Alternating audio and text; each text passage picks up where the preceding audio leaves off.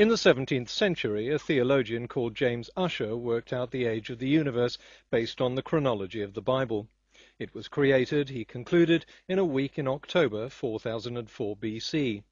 Even today, millions of people still believe that this 17th century calculation is about right, and that the overwhelming evidence of geology, cosmology, paleontology, chemistry, astrophysics, geophysics, stratigraphy and biology is wrong. So let's take a look at what that evidence is, starting with a principle that even creationists don't dispute. The golden rule is that newer sedimentary deposits are always laid on top of older ones, so except where rocks have been folded, this orange bed would be older than the green one, and the green one is older than the blue one. Geologists can then follow a single bed to make similar deductions in a different locality. The dark grey bed may be at the surface or even at a higher point than the others, but it's older than all of them, and the light grey bed is older still. What we end up with is what's called the geological column. To get the absolute dates of these rocks, scientists use a variety of different methods. I'll start with one of the easiest and most recent. We all know trees have rings because in summer they grow faster than in winter. But seasonal growing conditions vary according to the weather, so the bands will vary in size. Each time period in each geographical location has its own distinctive pattern of tree rings, like a fingerprint. So if we take wood of a known age, we can match the oldest part of it with the youngest part of another piece of wood, and so on back through time. Back 10,000 years, in fact, and already way beyond the biblical chronology. Okay, I'll spend a bit of time on this one, because creationist preachers seem to be obsessed with it. Our upper atmosphere is constantly being bombarded by radiation from the sun. When a stray neutron hits a nitrogen atom, it changes it into carbon. But this is a heavy and unstable form of carbon called carbon-14, or C14. The normal form of carbon is C12. In the atmosphere, C14 combines with oxygen to make carbon dioxide, which is then absorbed by plants and into the bodies of animals that eat the plants. The ratio of these two isotopes in animals and plants is roughly the same as the ratio in the atmosphere around them. But when the animal or plant dies, C14 decays over time and reverts back to nitrogen. So compared to C12, which doesn't change, the amount of C14 falls at a constant measurable rate. By measuring this ratio inside the dead animal or plant, scientists can find out when it died. Before I look at other dating techniques, I'll bat a few hoary old myths about carbon-14 out of the ballpark. No, it's not. But sometimes, rarely, a sample is wrongly dated because it's contaminated. Bacteria, dead skin, fungus. If care isn't taken, it's the carbon in these contaminants that gets dated rather than the sample itself. That's why samples from different parts of the same plant or animal have been known to give different results. But a similar thing can happen with any kind of sampling. Contaminated samples don't invalidate the principle of DNA analysis or chromatography or spectroscopy. We know they work, and we know carbon dating works. Firstly, carbon dating can be checked against artifacts of known age. Secondly, it can be checked by sending the same artifact to different labs for analysis. Thirdly, let's take a sample of organic material from each of these layers. If carbon dating was random nonsense, you'd expect the chronological order of these samples to be all over the place, but that doesn't happen.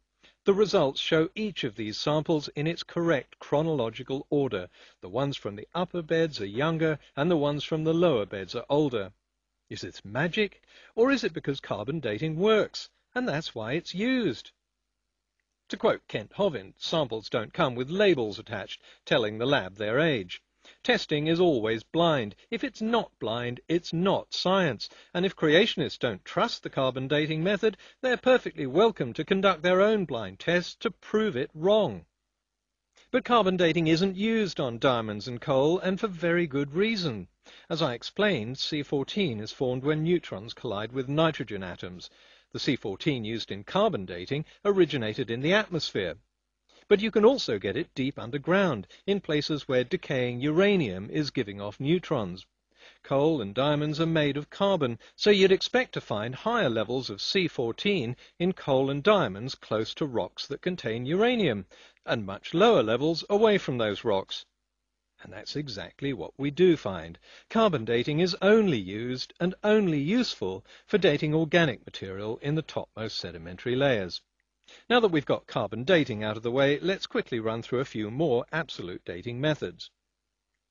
Biologists know that human DNA mutates at a fairly regular rate, and they can trace these mutations back, like following the branches of a tree back to the trunk.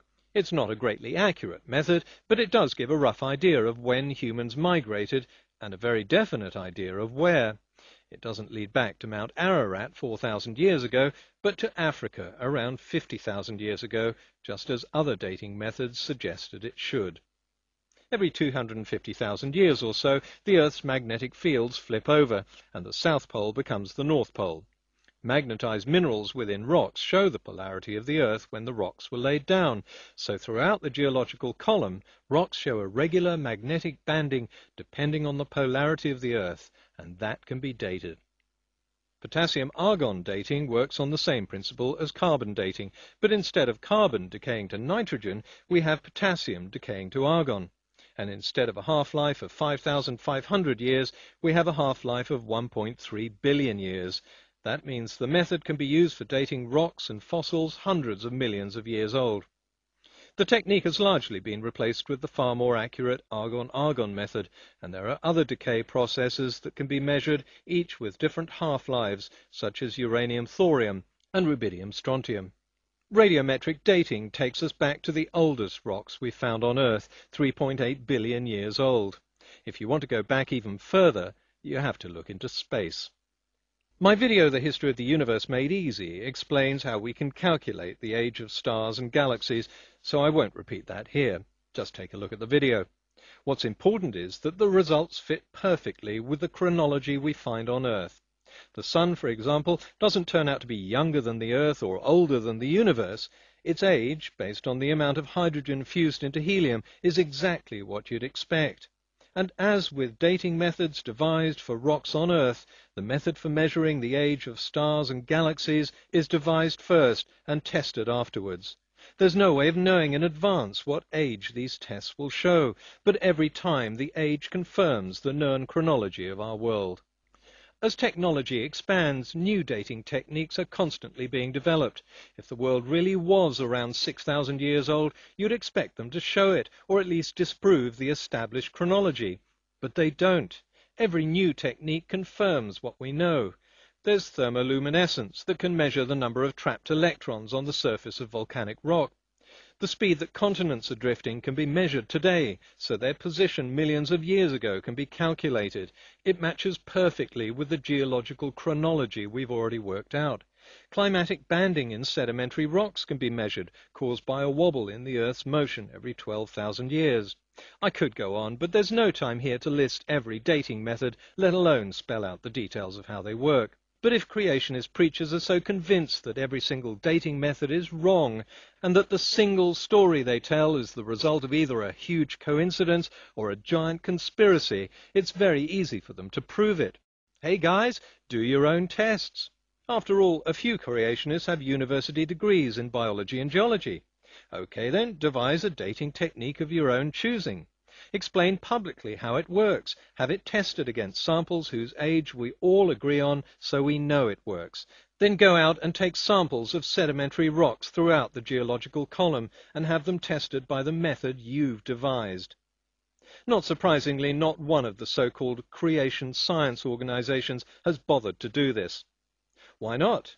If the Bible is right, then all the samples would date to around 4,000 years ago and provide strong evidence that the biblical flood was real. But if the Bible is wrong, then the dates will be much older, and more importantly, the chronological order of the samples will be in perfect accord with their comparative ages in the geological column. For some reason, so-called creation scientists, despite their professed faith that the Bible is right, don't think that's a risk worth taking.